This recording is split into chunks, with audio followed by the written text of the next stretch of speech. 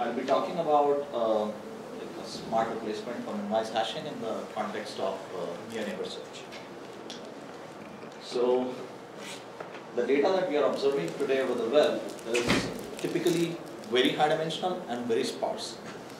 And the reason for it is the sort of the wide adoption of the bag of the words technique, which takes the whole huge dictionary of space and thinks of documents as the elements contained in that from that set.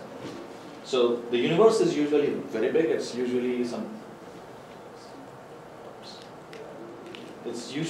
higher order shingles, which are like huge in number, and the documents are typically have very less number of elements in it. So it's usually only have hundreds or typically thousands of non-zeros, and the data is in the dimension could blow up in billions and trillions. And the most of the information is actually contained in the sparsity structure of the vector rather than the magnitude. So usually people consider the binary approximations of the vector as like in most of the big data systems, including like Sybil. So a popular measure of similarity between these documents or representation is resemblance. And a set can also be equivalently thought of as a binary vector, which just, for example, I can put a 1 at all the location which is contained in the set, and I get a binary representation and it's equivalent. And the similarity measure resemblance is just the ratio of the intersection of two sets divided by the union. So it just counts how much is common between them and normalized by whatever is there. Minwise hashing is a standard hashing technique which is widely adopted in practice. And the idea behind Minwise hashing is we use a random permutation pi. We can think of it as a mapping. And if we are given two sets S1 and S2, what we do is we first apply that permutation to the set S. So if you think of the permutation as a mapping, I'm applying that permutation to every element of the set. What I get is another permuted set. And then I just look at whatever is the minimum element after this permutation. Now what is a very simple probability argument tells that the probability under the randomization of the permutation that these two minimum values agree for two different sets is exactly equal to the resemblance similarity between them. And note that this does not depend on the dimensionality of the data. Like it's independent of the dimensionality, and that is the reason we see that most of the locality sensitive hashing algorithms which uses this hashing are have guarantees which is independent of the dimensions. So here is another view, like if you like the data matrix view of the vectors. So I can think of each of the representation of binary vectors as S1, S2 and S3, and this is my data matrix. I apply the permutation over these features. And what I get is this permuted set. And then I start from 0 and look at the minimum index of the non-zero element. So for example, in this S1, the minimum index of non-zero is 2. So my min hash is just 2 for S1. For S2 and S3, this is 0 and 0. And from this result, we know that the probability that this signature matches is exactly R. So this actually defines an indexing scheme. So here is like the locality sensitive hashing algorithm in a nutshell. It's just a toy example to illustrate how this helps in doing a subtree. How is just proportional to R? Because if I take the same set twice, then the probability of the same the two random permutations is very low. It's exponentially low. No, I'm sorry, I didn't get that. What? If I assume the extreme case, S1 equals S2. Okay. I take two independent permutations. Okay. Both of them have the same meaning. So it's the same permutation pi over both the sets. Oh, I see. So I'm drawing the permutation at random and then applying to all of them. Okay. Okay. So now this defines an indexing scheme. And here is a toy example of how this works in the case of locality sensitive hashing. So imagine I take 4 permutation. Here the locality sensitive hashing algorithms have 2 parameters. One is the number of concatenation and one is the number of hash tables that I'm going to build. So here I'm using 2 concatenation and 2 hash tables. Imagine that my min hash is just taking 4 values, which is 0, 1 and 3. So suppose I took the data point number 8 and applied 4 Minwise hashing to it, and what I get is the first one is 0, the second one is 0. So I place 8 in this bucket. My third hash value is say 3 and say again 3. So I place 8 in this hash table in the second bucket. So this is how I will process all the data point in my collection. Now suppose I am given a query, then I will apply those same 4 hash functions, and suppose I get 3, 1, 0 and 1. And then I look at the binary representation, and so I find this is 1, 1, 0, 1, so I will probe this bucket, and this is 0, 0 and 0, 1, so I will probe this bucket. So now remember that we know that the hash collision is actually an indicator of a similarity between the query and the element. So I am more likely to find similar elements to the query in the corresponding buckets than random. And so this idea can actually be converted into a sublinear proof, rigorous proof, by appropriately tuning this parameters alpha and beta. And this was the original 98 paper of so-called the locality sensitive hashing. And this property is also known as the LSH property. So one thing to note is that if the parameters are alpha and beta, then I need alpha beta different hash functions. So the algorithm is very nice because it eliminates the requirement for doing a linear scan, but then it comes with the problem of costly pre-processing. Remember, we need to compute alpha into beta hash signatures. Typically for theory we need alpha is of the order of log n and beta is n to the power rho for some rho less than 1. And if you remember, then for Minwise hashing, I need to first process a full permutation over the data and then compute the minimum. So if I assume that d is the number of non-zero, then this is a big O of d operation. So if I am computing alpha and beta different hash function, then this is big O of d times alpha and beta hash evaluations. And in theory, if I am doing a near neighbor search, then I need to evaluate beta number of points for actual, if I want to evaluate actually beta number of points, and so that is at the re-ranking step is actually big O of db. So the whole query time is actually dominated by the processing of query computation. One thing that is there is, if we look at the process of Minwise hashing, we are taking a whole vector, shuffling it, and then only looking at the minimum. So if we are only looking at the minimum, it ought to be wasteful because we are not looking at what is happening like on the other end of the data. So there were other ideas even back in 98. The idea was to, instead of using one minimum, just use k different minimums. So for example, if you remember that we use only the first index of the first non-zeros, here we can use, say for example, here we are using 3.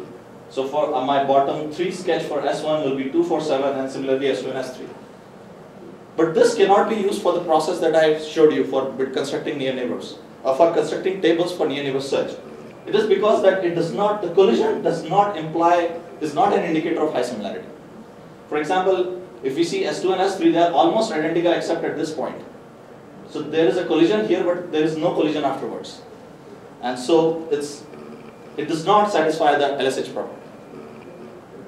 So the another scheme which comes close is something, is one permutation hashing, which uses the idea of binning. So remember we have a vector, and say after shuffling the vector, this is what the configuration is. And I divide the vector into 5 bins. Now instead of just looking at the minimum, I will look at the minimum inside these bins. And what is good about this is that if the bin is not simultaneously empty, then the collision event has probability equal to R, just like Minwise hashing. So the collision is an indicator of similarity, but conditional on the fact that the bin should not be empty. Well, this looks good because we are at least able to generate more than one signature, and we need to see if we really need to take care of the empty bins. But actually it turns out that we really cannot use, it becomes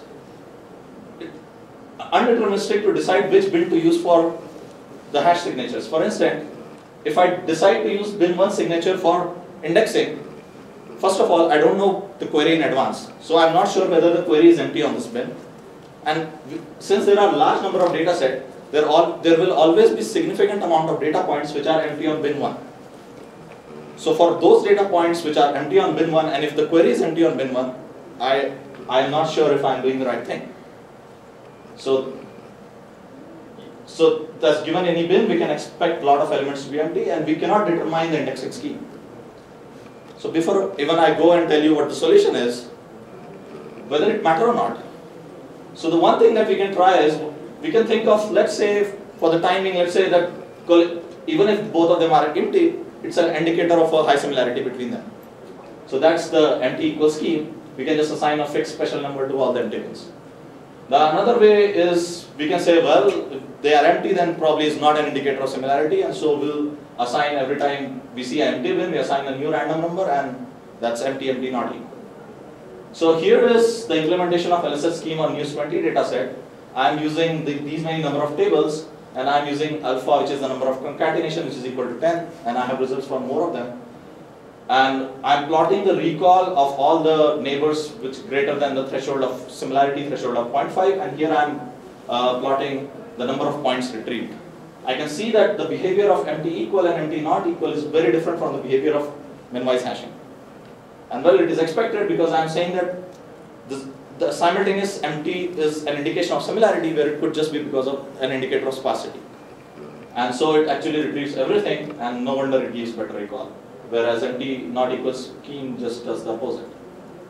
So it seems that it matters, and we need some better way to fix it. So here is what our proposal is.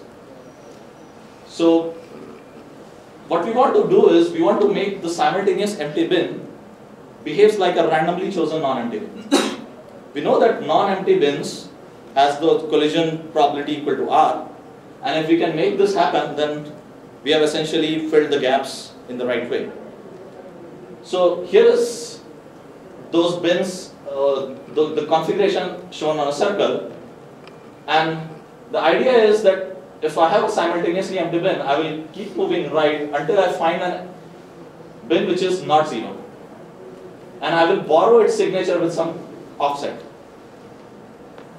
So for example, if I look at bin 5, which was empty, I go to bin 0, it's again empty. I go to bin 1, I find bin 2. So I will carry bin 2 here with some offset C, and I will carry bin 2 here with some offset, and I'll add the offset twice, because I'm doing it, I'm traveling a distance of 2.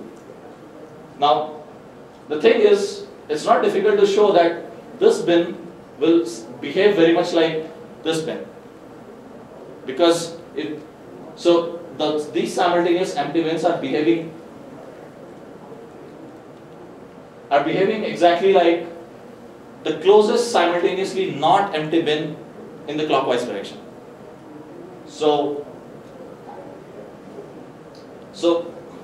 And the permutation is random. So this counts like randomly selecting non-empty bins for the empty ones. So it's not difficult to show that after the reassignment, the collision probability is exactly R, which satisfies the LSH property. We can also analyze the variance, and in fact, the variance is not really very bad, in the sense that it is, it's in fact on some real data set it does even slightly better than Minwise hashing for the job of estimation. Now, how does the performance looks like? Well, it exactly mimics Minwise hashing. You can see that I'm doing the same thing. Here I'm plotting the number of tables. This is alpha equal to 10, alpha equal to 8. This is MNIST data set, and I'm plotting the recall for threshold 0.5. And this is the count of the elements that I retrieve. And I can see that the proposed behavior exactly mimics Minwise hashing, which is not surprising, because I know that the collision probability of the new scheme is also equal to R, just like Minwise hashing. This is the scenario on the web spam data set, pretty much same. This is a little dense data set, so you see that those empty equal and empty not equal schemes are performing very much similar to Minwise hashing, but then there is a deviation once you start changing the number of concatenations. And we also have the result on the news 20 data set, same behavior. So what do we do? So remember, we need to compute alpha beta hash evaluation, and our procedure requires processing one permutation, binning, and then refilling the bins, which is just a big O of D operation. So computing this alpha beta hash signatures can be done in big O of D plus alpha beta. Now, if you compare it to big O of D alpha beta, which is what Minwise hashing requires, it's a huge saving, and especially when D is large. For example, if you see the web spam data set for computing roughly like 1000 evaluation, it's just way more than what we require. And in fact, we also get a sort of an algorithmic improvement in the traditional LSH because the query complexity time dominates the total time. So the conclusion is the Minwise hashing is very costly, and especially in the task of near neighbor search. And in the task of near neighbor search, it's a little bit different that we don't need sparsity of sketches. So one permutation hashing was sparse, but we need to densify those. And the scheme which we propose densify those sketches in an unbiased fashion. Thereby, we obtain a very fast processing scheme, which very much behaves like Minwise hashing, but at the same time is very cheap to compute. And as a consequence, we also have a runtime improvement over Minwise hashing based.